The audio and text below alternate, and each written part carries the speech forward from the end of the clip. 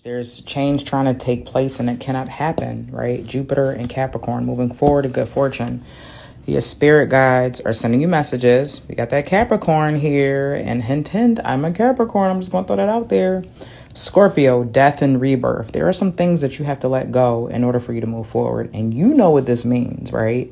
You have to let go of some things. It's really important for you to go through that transition. Then we've got Sagittarius right here, which is another form of transition. So you have death and rebirth, and then you have transformation from the death and rebirth, okay?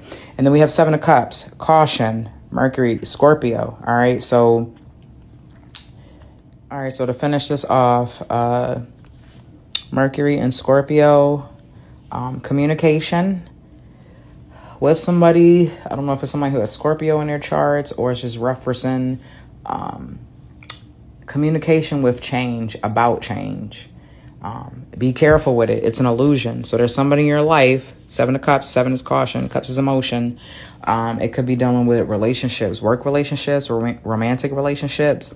But somebody's telling you a bunch of lies. It's a bunch of bullshit.